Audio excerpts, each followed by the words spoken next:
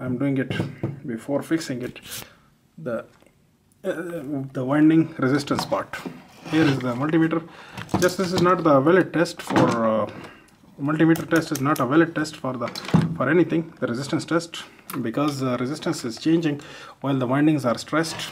This is everybody know, electrical people. But just I'm just going to show you how the windings are behaving if they are new and while it was old. Just remember those things. Just I'm checking the adjacent segments. 2.9, 1.9, 1.7. so these are the resistances, and 180 degrees if I will check, it's giving something 6 ohms, something 5 to 6 ohms it is giving, 6 ohms. So this is the winding. Just to recall, before the starting of the video, the resistance was too much. Now it's not too much, it was less, sorry, it was very less, and now the resistance is much more, as 6 ohm we are encountering to 6 ohm, somewhat 6 ohm. So this is the good resistance for this coil, because these coils were bad, they were short inside, that's why the resistance was low. Now we are going to put this as we rewind it. So just I'm holding the brushes, using a screwdriver, I'm pressing these brushes so that the part will sit in some way like this. A little bit tricky part. What I'm doing is I'm just pressing against the brushes.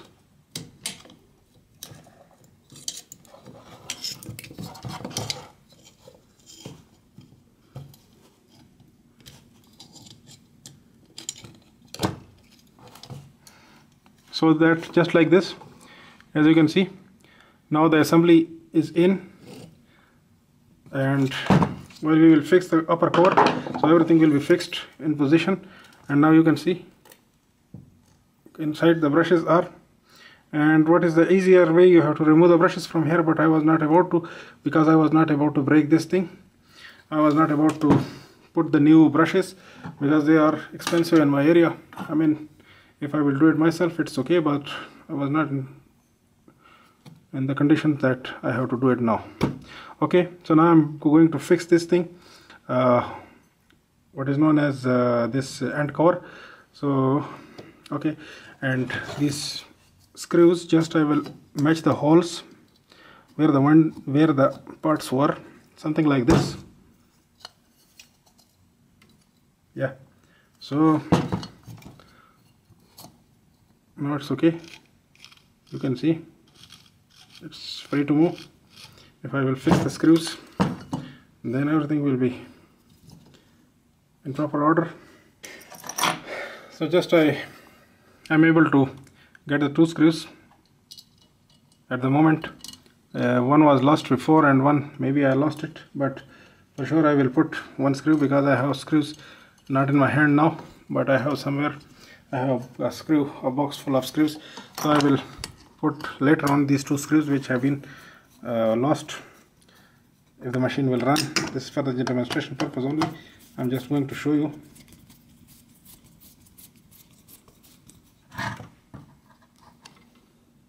So some way like this, I have to fix it. Now it's fixed, as you can see.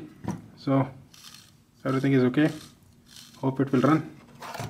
So I'm going to electrify the unit, and here, as you can see, these are the 2 wires. They have been come off of the some winding and brushes, whatever. This is from the assembly. So just I'm going to put it in the electricity, just for the demonstration purpose I'm doing it. You may see it how it is behaving, but first important thing is I have to test it for a short, for any short in the body. This is not a valid test, the multimeter one, but it's okay, up to some extent it will give me the idea. As you can see, if I'm touching both, some low resistance, and if I'm touching on the winding, I'm getting very high resistance. This is what the resistance of my hands. If I will do it some way like this, it's giving out of limits. So it's okay. Now it's not short, and just I'm putting it in the electricity. Just we will see it if it is running or not. I'm not sure, but I will see.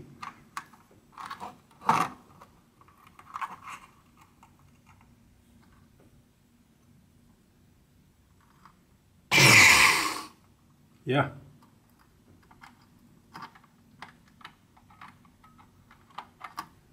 Successful.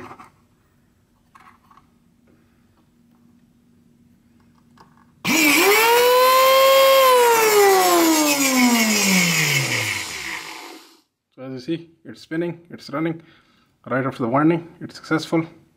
And this was what was the procedure for this machine. Just I have shown step by step everything to you. Hope this will be a guideline for the people who are going to prevent their machines, their AC slip, AC series motor or universal motors.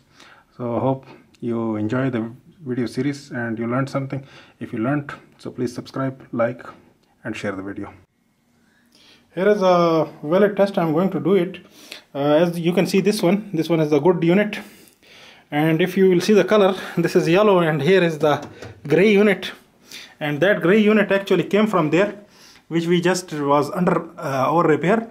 We repaired it. So this is a good known unit. We are using it for many years. It is in my service. So here we are going to make a test on this one. Just a current test I'm going to do, and for the comparison purpose, but the comparison test is not my something favorite, because whatever is the thing should be by the understanding, not by the comparison. And just for your people understanding, I'm just going to make a comparison test over here. So we will check the current. As you can see the setup, this is a very loose setup, you can see. Please don't comment, because some safety oriented people, which are over safety oriented people, they are making silly comments. So please don't comment badly, because this is just a test. Baby is not doing. Instead, one of the expert, not myself, I'm not expert actually, but just a beginner like you. So I'm doing, but in an expert way. So here is my setup. Meter is on 40 ampere, and this wire, which is actually supplying the current to the microwave, or to the vacuum cleaner. So this wire is going through this jaws of the clamp meter. So here I'm going to test. This is on the 440 ampere again, I'm telling. So just I'm switching on this machine.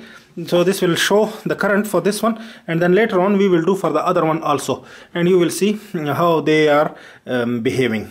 So here I'm switching on, you can see. So now it is switched on, and here is the current, something 3.8 ampere, 3.9 ampere, 3.7, 3.8 ampere. It is drawing 3.9 ampere. So this is about 4 ampere, you can see, for a good known unit. Now I'm going to test it for the other one.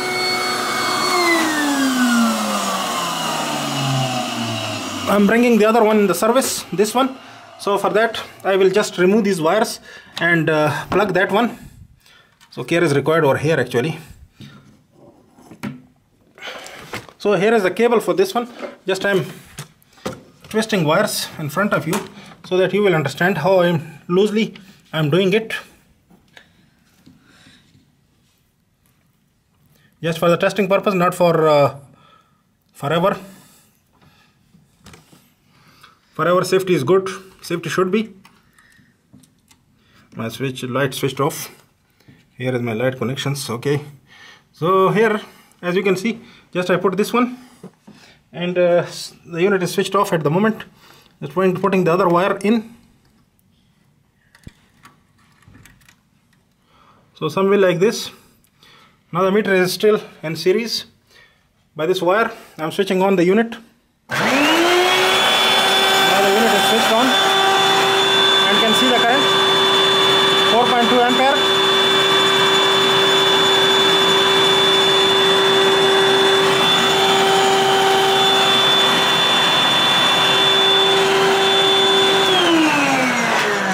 .2 ampere.